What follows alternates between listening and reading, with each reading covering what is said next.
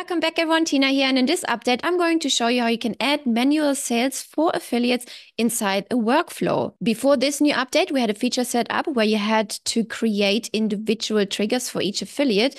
You can screw that now and you can set one trigger and a new action called add manual sales for affiliates. With this new update, you can track and assign manual sales for affiliates using attribution tracking. So let's say you're making sales outside of the system or within another system which are not tracked inside this CRM. So by automating these manual sales entries, you assure that all affiliate-driven sales are accounted for, enhancing and making sure the accuracy of your commission tracking. Or maybe you want to re-engage your affiliates and you're not running a monetary campaign, but just a campaign to reward people for leads, for example. Then you can use this feature to recognize those incoming leads and reward your affiliates for that. Let me show you how you can set this up. All right, first click on automation on the left, then click on workflows, select the workflow in question or create a new workflow.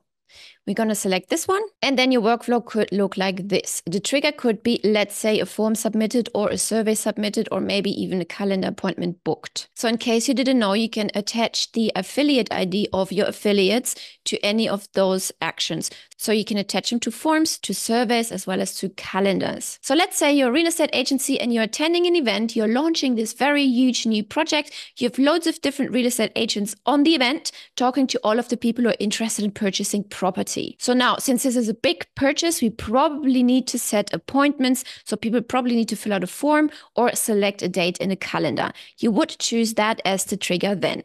Then as the action, you would choose the new action point, add manual sales for an affiliate. Just simply click the plus, type add manual, and here you can see the action. Click on the action. And here you can rename the action if you wish so. Then we want to toggle on auto track affiliate via attribution. You have to toggle this on. So this is new. You have to switch this on so that the system understands and knows, okay, through the trigger, through this form, for example, or through this calendar, there is an affiliate ID coming. So I have to read this as the action point so that I can attribute the commission to the right person, to the right affiliate. Then under campaign, click the drop-down menu. Then select the campaign you've created prior in your affiliate manager. Then here you have to decide for the attribution source. Is it the first attribution or the latest attribution you want to send the commission to?